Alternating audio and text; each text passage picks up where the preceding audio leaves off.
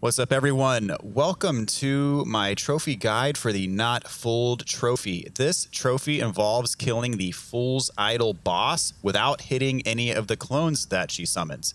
So a little bit about this fight.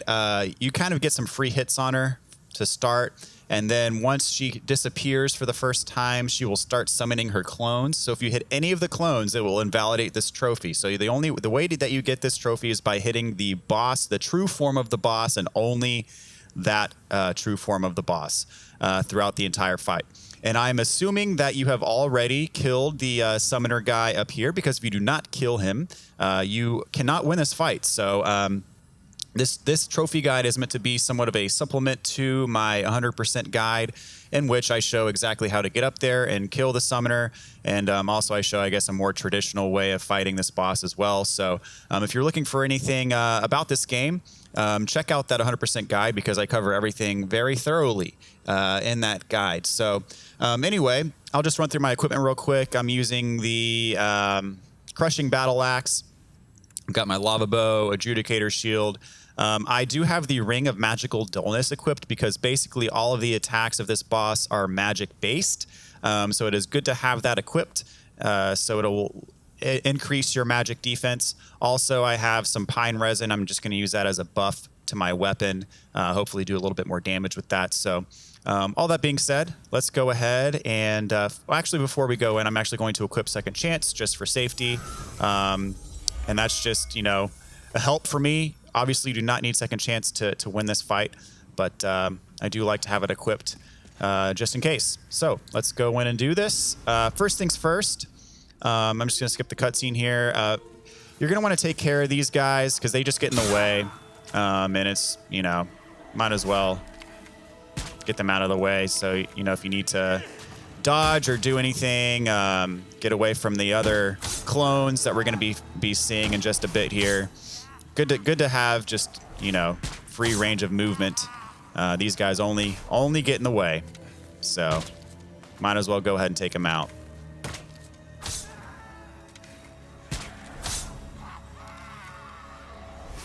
Most of them are standing still, so they're actually quite easy to hit.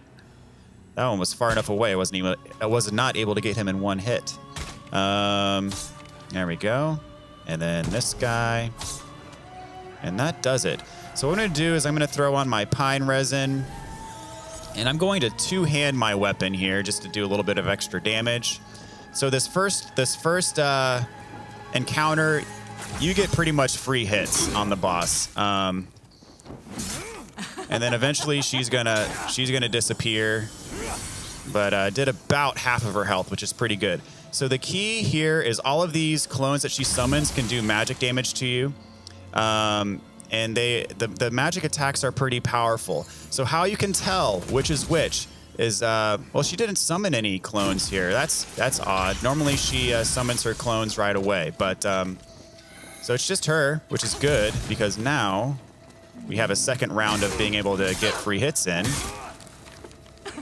And I'm not going to kill her now, because I want to show you how to deal with her clones, because that is very important. That is a very important key to this fight. So you can see, you know, unless you're hiding behind this pillar in the back, you're kind of vulnerable. So I'm pretty sure this is the real one, because the other ones, you see how the real one fires a larger arrow than the other ones. The other one's arrows are a bit smaller. So the real version of the boss always fires the larger arrow, the larger magic arrow. And you can see when I lock onto her, there's no health bar. Just as a demonstration, if you lock onto one of the clones, there's going to be a health bar. So if you see the health bar, you do not want to attack that, because that is a clone, and again, it will invalidate the trophy. So you see here I'm locking on no health bar, and you can also see she's firing the larger attack. It's the larger magic arrow, so I'm going to go ahead and attack her, and she's dead, and the trophy should pop. We just got the Fool's Idol trophy. And we got the not fooled trophy because we did not attack any of the clones. So that is how you get the not fooled trophy. So thank you guys so much for tuning into this video.